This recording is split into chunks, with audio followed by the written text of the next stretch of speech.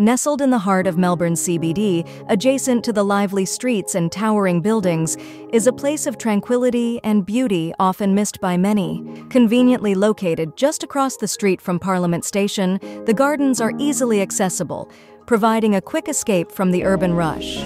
This proximity makes it an ideal spot for those looking to find a moment of peace in their busy schedules. At the heart of this urban retreat is the Coles Fountain.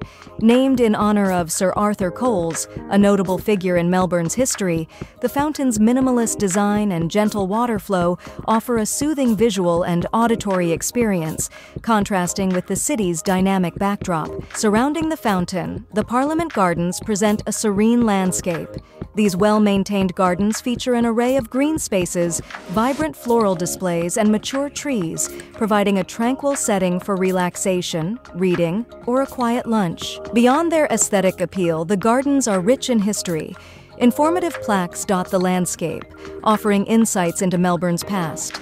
The diverse plant life here also adds to the garden's charm, with various species flowering at different times of the year. The gardens serve as a unique viewpoint where Melbourne's urban architecture meets natural beauty. This contrast offers a distinct photographic opportunity, capturing the essence of the city's diverse personality. The Coles Fountain and Parliament Gardens are more than just a scenic spot. They represent Melbourne's commitment to preserving natural spaces within its urban core.